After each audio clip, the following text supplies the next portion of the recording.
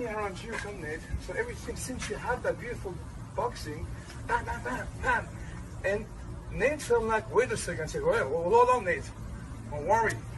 You can also move and kick. Like boxing, boom, boom, boom. You touch the guy, you push him out, he wants to go outside, bam, you got me on his fucking, this guy. But when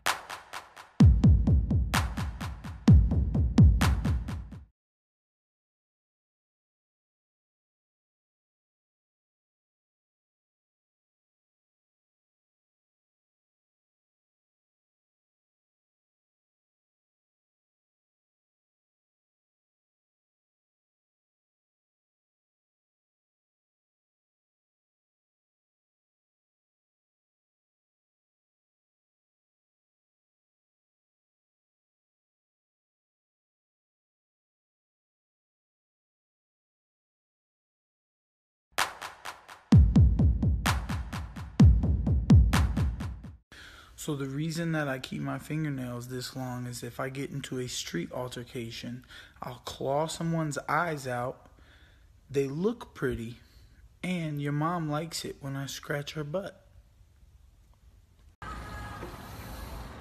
Hands of platinum. I'm just trying to change the world, man. All you fucking crybabies, just keep on talking. Watch this motherfucking world change platinum. To be honest, before this fight even started up, I thought I'd be crazy not to work with Frank Lester. He's been around Cowboy all this time, but to be honest, we haven't worked on anything Cowboy specific. We just working on a better Mike Perry. Woo! I'm getting some hate for that Colin Kaepernick post. They kneel because police was killing the American people. I agree with that.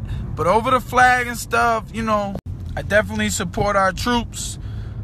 Frank the Tank was a military man. I definitely support and appreciate him and all his service and any other person who served. I would have served, but I fucked up as a young kid. I became a felon, so I could not serve. But I do not fuck with the police like that. They be killing people. They be doing shit, taking advantage of their power. I ain't with all that. Not all of them. A lot of them. Maybe most of them. Who knows? But I support America, Donald Trump, support the American people, and I support standing up for something or kneeling, even if it means you're sacrificing everything. And people don't understand that Colin Kaepernick wasn't signed as a quarterback again because his stats was garbage. So a lot of people be like, why your fingernails so long? I'll tell you in the morning.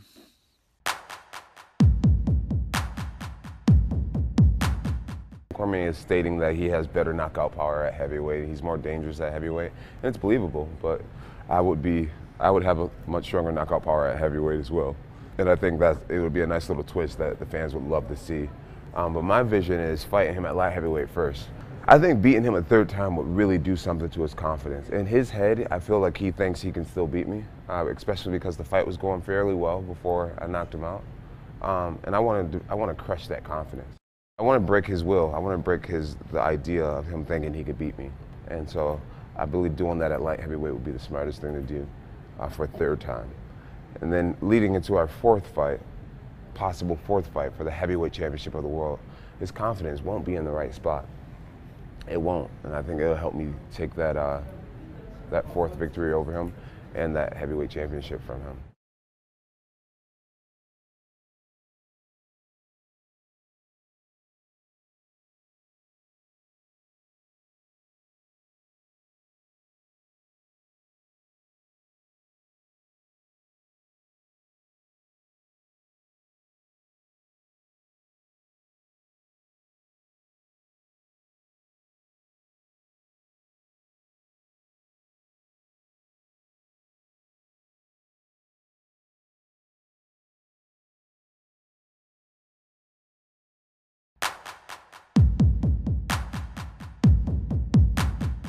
But, you know, since we're talking about Jon Jones, does that third fight with Jones, does that need to happen before Daniel is done, in your opinion?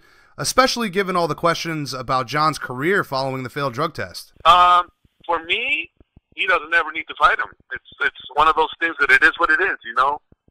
Unfortunately for Jones, he's got two things that are going against him that forever will haunt him, you know. But that's his doing or not his doing. It doesn't matter to me. What matters to me is, it is what it is. And Daniel, if Daniel feels he needs to have another one with him, then that's on Daniel, and I'll back him 100%. I'm going to always be on my fighter's side, so whatever my fighter wants to do, I'm going to be with him. But right now, as far as I know, DC's planning one light heavyweight title defense, and then Brock Lesnar, and then calling it quits. Now, if he decides that there's a third fight looming with Jones somewhere down the line, that's between DC and the UFC, you know. But whatever he decides, if that is the case, then I will be 100% behind him, and I would want it for him because that's what he wants. But if he doesn't want it, I don't want it either.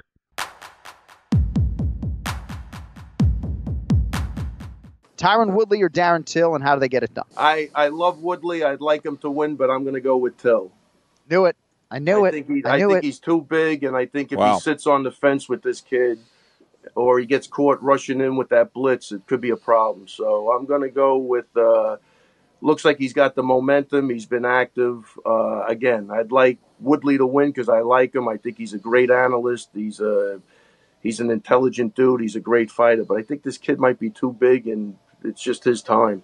Yeah, I think it's going to be. I think this other kid's going to bring it different. He's a different fighter than Wonder Boy. He's more of a pressure fighter, not a counter fighter. And I think he could do both, but I think he's going to try to impose his size. And it really just depends on who controls the range of that fight. So whatever, we'll see, like it always comes down to. But, yeah, I think this kid looks like he's got the momentum now. He's got the confidence. And he's a big kid, and he hits hard. And, we'll see if his chin holds up.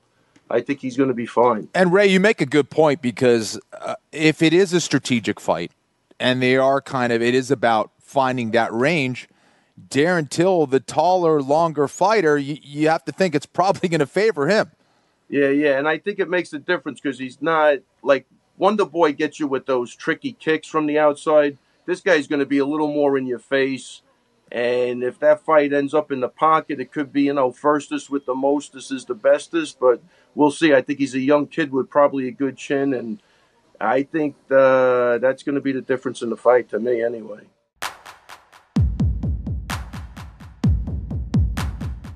How do you think Woodley approaches it, and ultimately will he remain the UFC welterweight champ this weekend?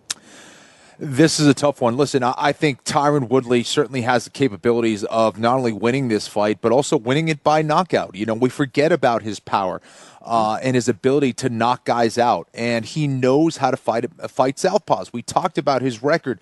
Every single guy is 1, 2, 3, 4, 5. His last 6 fights or so have been all against southpaws, essentially. Wonder Boy, he switches back and forth, but we'll just say that to make my point. But, so Woodley, and he also knows how to stay patient. He also knows how to win a decision as well, and he's the kind of guy that has shown the ability to stay disciplined throughout 25 minutes and wait for his spots to attack. And we also saw him deal with adversity in that fight against Damian Maia, where he tore his shoulder and had to deal with essentially 20 minutes of fighting with just one arm. So I think the threat of the takedown needs to be present here. I don't know if we're going to see a Tyron Woodley who relies heavily on his wrestling here. I don't know if he likes to do that, in a lot of his fights for fear of maybe getting too tired. But Tyron, I think, needs to take that measured approach here to wait for his spot to get in and land that big shot. Now, it's not going to be an easy task against Darren Till, who I believe is going to try to lead the dance and make the octagon as small as possible. I think if he can back Woodley up and keep him on the outside, I think Till can win this fight, both by knockout or by decision. I think we saw the patience and discipline of Darren Till as well against Wonder Boy. We also have seen his ability to knock people out. His most dangerous weapons, what are they? All on the left side. His left kick to the body, his left kick to the head, his left hand to the head, and his left elbow is something that Tyron Woodley really needs to be able to neutralize in this fight. Otherwise, Woodley's going to be in big-time trouble. I don't know if I'm going with my heart or my head, but I am going to pick Tyron Woodley here to win by decision.